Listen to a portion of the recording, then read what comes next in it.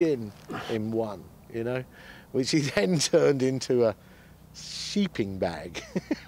Nice and snug, even though it looks pretty disgusting. And it really did work. He used it as a sheeping bag, you know, it was fantastic. Making good use of whatever you come across, however unpleasant, is at the heart of surviving in the wild. Berber have given me this camel, but you know, they'll use every single bit of this animal. Not only though for food, also for water, and in extremity for shelter. It's just as well that the viewer doesn't get to smell the carcasses and animals that bear eat. Any animal kill is not pleasant, the smell of death. There we go. As soon as he cuts into the stomach contents, that is when you get this rotting stench.